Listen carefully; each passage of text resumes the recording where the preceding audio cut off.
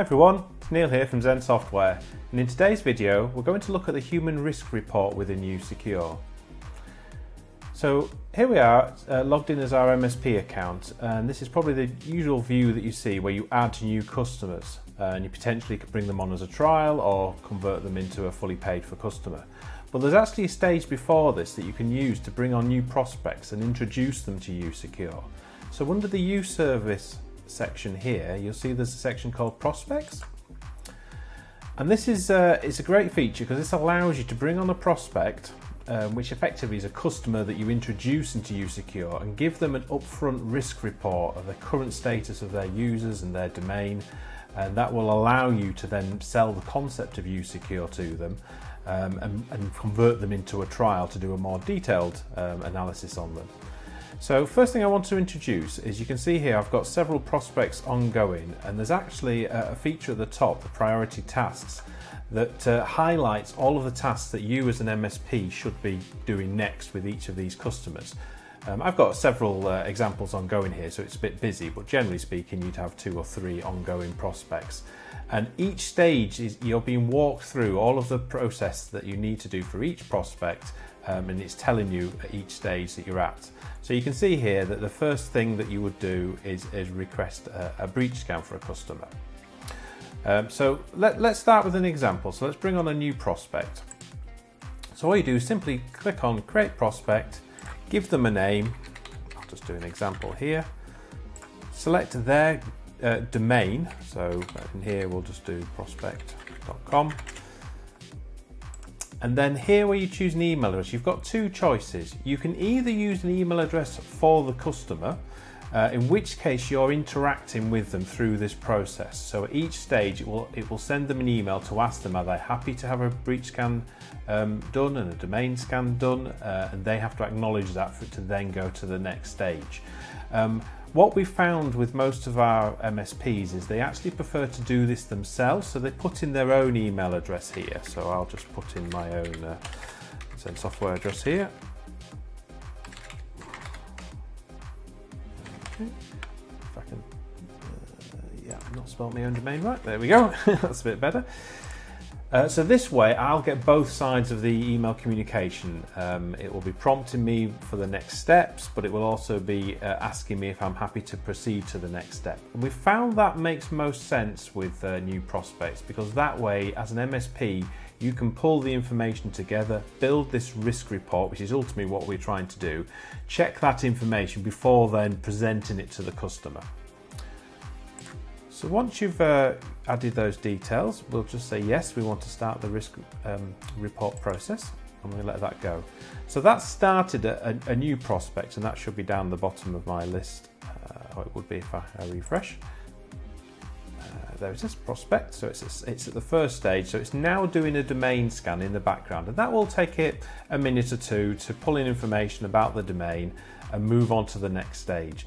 So I won't go through every step, but fundamentally the steps are that it will request a domain scan, it'll come back and then ask if you want to do a breach scan.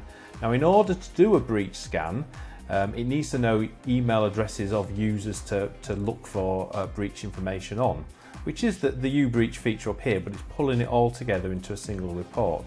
So for example here, if I request a breach scan, the next stage it will say, oh, I need to add the users, and we'd select add users. That would take me to that particular prospect and ask me to go into them. It's telling you the steps here. So you're basically just following this guide, and it's telling me to go and add the users in the users page, which I could either do manually, or I could import them from a CSV file, or integrate them at this stage. If you know their Office 365 tenant information, you could integrate it and pull the users in that way. It doesn't really matter how you get the users into usecure.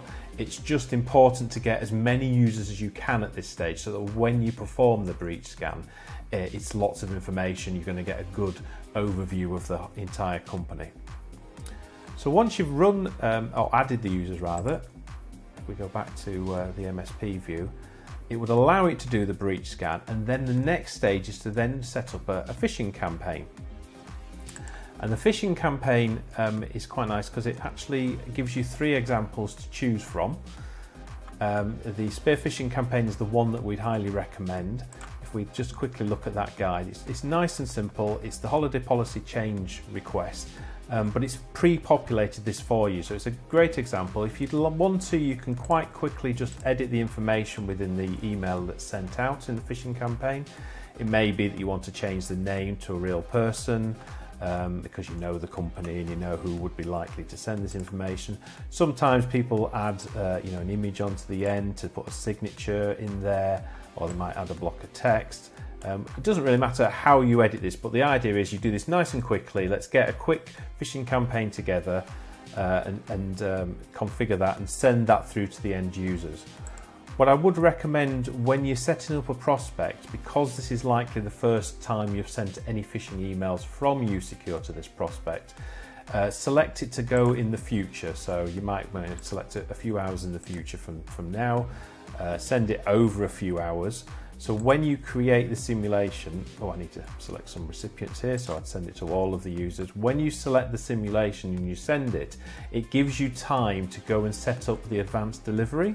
It's very important that especially if this is for 365 customers, you set up advanced delivery, you set up any IP allow lists to guarantee that these phishing emails get through to the customer. So that's a little trick that I do, just set it a few hours in the future, and that way you've got the time then to go and make those changes before those phishing emails go through. So I won't send this one right away. What I want to do is skip forward a stage. So imagine we've sent the phishing campaign to that customer, it's alerted me to say that phishing campaign is complete, are we happy with information?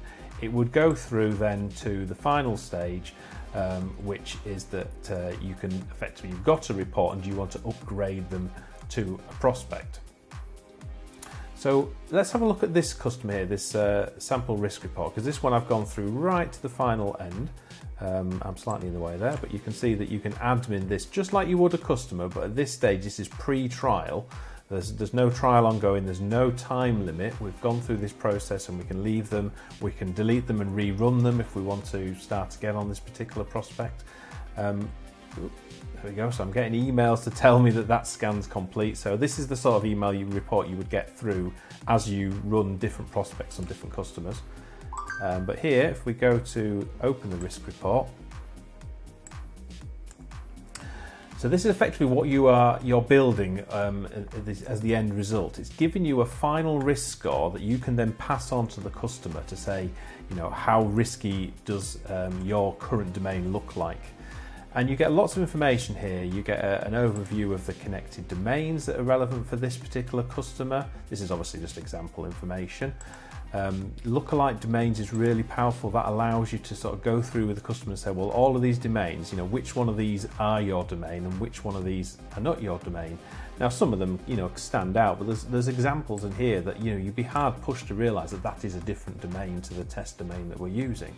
And it's all clever character shifting and different character sets that it's using to show that there are different domains that can easily be confused.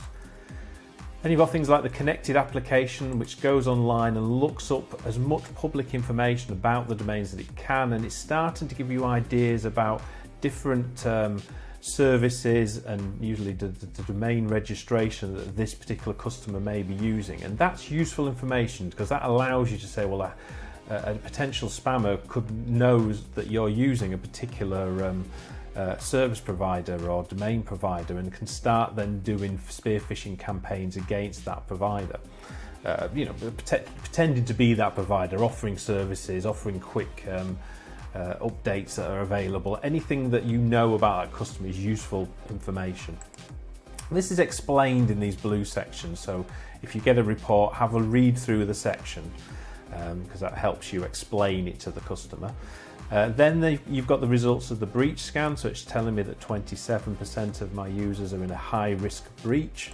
You get a little bit of information about what those breaches were, so you can run through those with the customer and find out if they were aware that their users were using these services and where their information has been breached.